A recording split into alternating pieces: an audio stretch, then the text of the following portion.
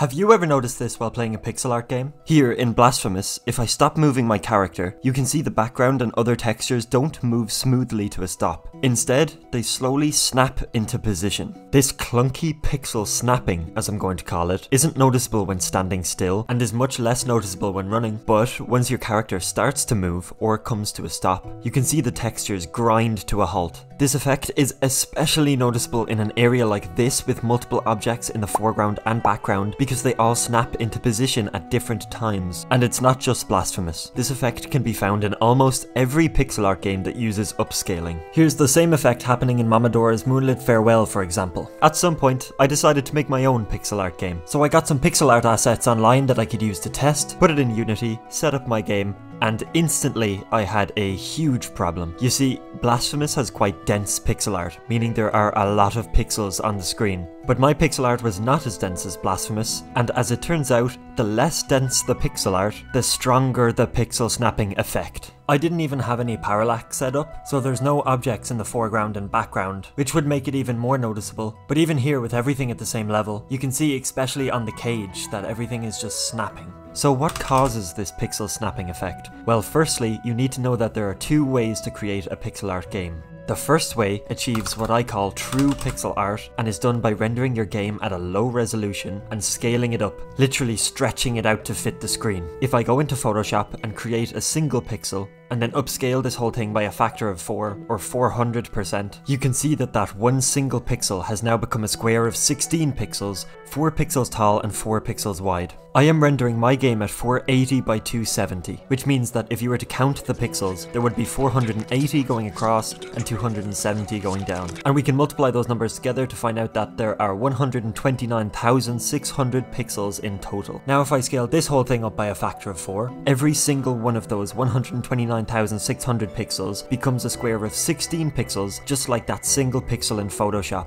And as a result, my game goes from being 480 by 270 to 1920 by 1080, which is also the resolution of a normal monitor, so it fills my screen. I can then prove this is pixel perfect because I can draw a grid with 480 vertical lines and 270 horizontal lines, which is the resolution of the game before upscaling, and you will see that every single pixel that was upscaled to a square of 16 pixels now aligns perfectly to this grid, which is why I call it true pixel art. This has some fantastic implications. Anything you place in your game will be forced into pixel perfection. So if I put a square in my game and rotate it, you can see when I press play it becomes pixelated, as does this physics-based chain that the player can interact with. Even lighting becomes pixelated. The other way to create a pixel art game is what I'm going to call imperfect pixel art, which is not necessarily a bad thing. This is achieved by rendering at the monitor's resolution, so no upscaling required. This means that some pixels could be bigger than other pixels, pixels can rotate, and pixels won't align perfectly to a grid. This means that, as opposed to the true pixel art method, our rotated square isn't pixelized, and neither is the swinging chain, nor the lighting. One of my favourite games of all time, Inmost, uses the imperfect method. You can tell it's not upscaled because the lighting falls off smoothly instead of being pixelated, some pixels rotate, and the pixels don't all align perfectly to a grid. And this is why I mentioned that imperfect pixel art is not necessarily a bad thing. I mean, look how incredible Inmost looks. The regular lighting complements the pixel art style beautifully. I also mentioned earlier that the pixel snapping effect can be found in almost every pixel art game that uses upscaling, but it's not upscaling itself that causes the effect. Here is my game using the imperfect pixel art method, so it's not being upscaled, and every frame I'm setting my camera's position to the position of the player character so that the camera follows them. If I play this now, you can see that it looks like a game from the 1980s because the camera is following the player so rigidly. So we fixed that by adding smoothing to the camera. And now, when I play this again, you can see that the player runs ahead of the camera and the camera takes a second to catch back up,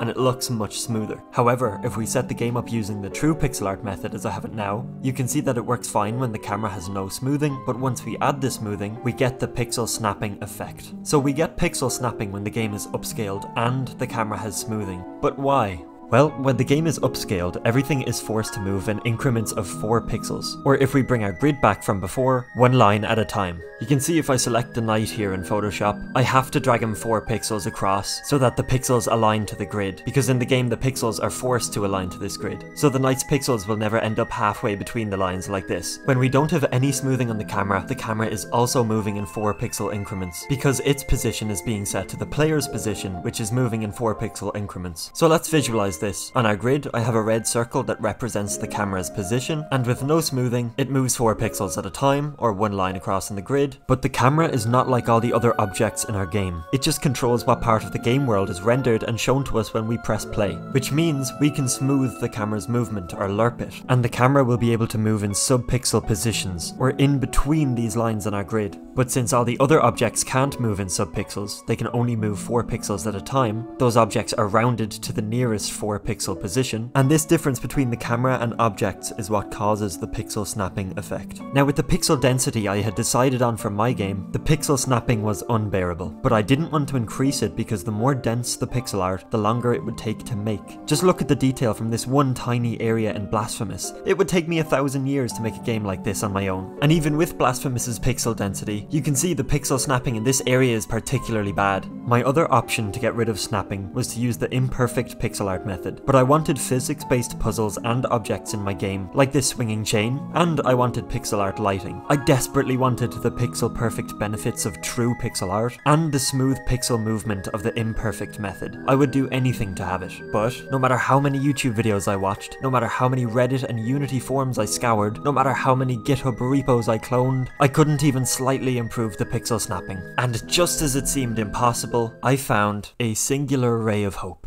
I watched a devlog from Arthofficial on YouTube where they fixed the pixel snapping problem by making an offset equal to the distance between the camera's position and the nearest grid line, and then they moved the whole screen according to that offset. Unfortunately, their fix required modifying Unity's universal rendering pipeline, and they said it was too messy and complicated to provide a tutorial. I tried, but at this point I was only beginning my game dev career, and I was coding like a monkey on a typewriter, doing random things until finally I produced a line of code that worked. So I began to look outside of Unity and I found one more video. This was my golden goose, an actual tutorial by Pixter to fix pixel snapping. But it was a tutorial for Godot, and I had been learning Unity until now. But this one problem was enough to make me learn an entire new game engine, although I had one last roadblock. It was an old tutorial for Godot 3, and I wanted to use Godot 4 since it added a lot of new features that I needed to build my game, and it did not work for Godot 4. The tutorial was also to have the camera follow the mouse cursor, not the player, so I had some work to do. The reason that this is possible in Godot is that Godot has viewports, and I learned from the Pixter tutorial that you can put your game scene in a viewport, and then to move the screen by the offset, we can use a shader on the viewport that moves the viewport by an offset, and then we can pass in that offset from a script. The part from the tutorial that didn't work in Godot 4 was the script to smoothly move the camera and calculate the subpixel offset, so I had to do that myself. This offset is literally just the distance between the camera's position and the nearest pixel perfect position, which is the nearest grid line. Then we just send that offset to the shader so it moves the viewport by that amount, and then since we're moving the whole screen, I'm rendering an extra pixel on all sides so that I don't get any black bars, and this is the result. Smooth moving pixels with no snapping at all. And this is still being upscaled, so anything we place in here will become pixel perfect. Just look at these two versions side by side. On the left, I have my game upscaled with the camera smoothing enabled, and on the right, I have my game upscaled with camera smoothing enabled and the subpixel fix. The difference is truly night and day.